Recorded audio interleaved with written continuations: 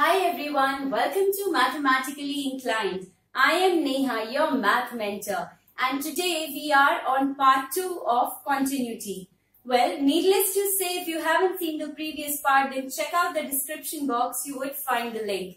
Beginning with type 2, when the function has different definitions on both sides of the given point, and you still have to examine the continuity at that point. So let's see an example. Have a look at question number 1. You have to examine the continuity at the point half. Now if you see on left hand side of half, we have half minus x as a function.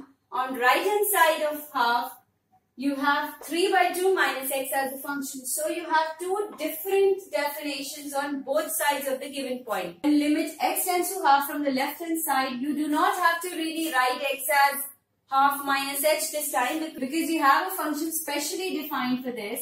So you simply take half minus x, which gives us the answer as 0.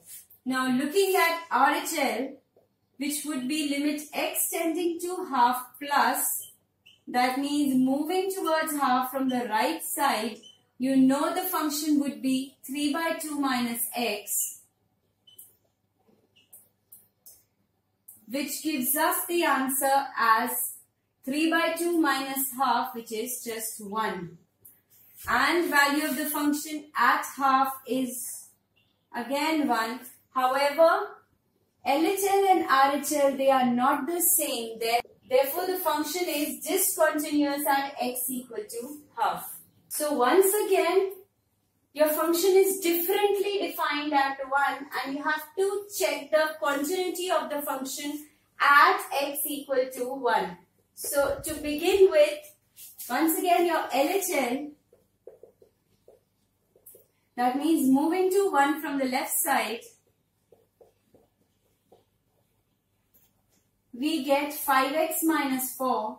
On substituting, we get 1 as the answer. For RHL,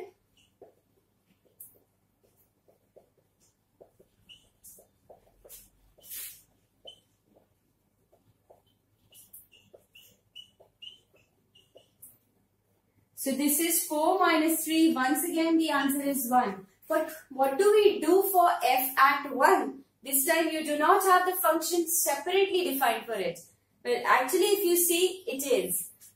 So your x equal to 1 is included in this case. So f of 1 would be 5 into 1 minus 4, which is once again 1. So since LHL, RHL and value of the function at 1, all three coincide. Therefore, the function is continuous at x equal to 1. Just have a look at this dangerous question. Isn't it very intimidating? Well, you have to check the continuity at the point x equal to 0. But let me simplify it for you. It's nothing but the mixture of these 4 limits which you did in class 11. So just to recall, you can have a look at each one of them. And please remember, if no base is given with log, it is always considered to be e. So making use of our ingredients here, let's cook the dish. So starting with your LHL, that means limit x tending to 0 from the left hand side, you have sine 3x upon tan 2x. So in order to apply the initial two formulas, you'll have to first divide your numerator and denominator with x. And now in order to apply the property, you know all these should be the same. So we'll multiply and divide with 3 here. We'll multiply and divide with 2 here. Applying the limits, I can separate this out. Now when x tends to 0, 3x will also tend to 0. I can take this 3 out. We are left with sine 3x upon 3x. Likewise, when I take the 2 out, we are left with tan 2x upon 2x. So this becomes 1, this becomes 1. The answer is 3 by 2.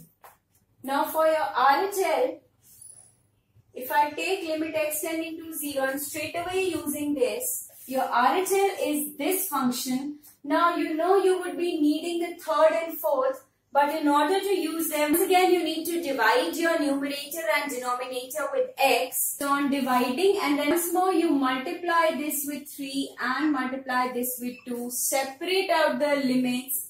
You get limit 3x tending to 0, log of 1 plus 3x by 3x.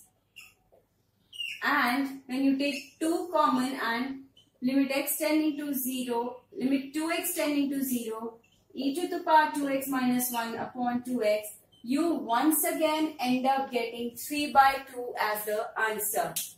But I know you'll get super happy after doing this, but do not forget to check for the value of the function at that point, which is once again 3 by 2 from here. So f of 0 is further 3 by 2. So all three happen to be the same, and yes, the function is continuous at x equal to 0. After all the turmoil that you had to go through, we are here with a breather. Certainly a simpler question. You have to examine the continuity of the point at x equal to 1. Your LHL is limit x tending to 1 from the negative side. So we put the function which on direct substitution gives us half as the answer. Similarly, your RHL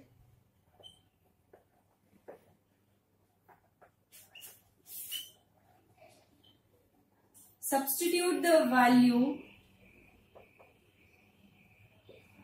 and when you put x as 1, this becomes 2 minus 3 plus 3 by 2, which is 3 by 2 minus 1, and once again it is half. Value of the function at x equal to 1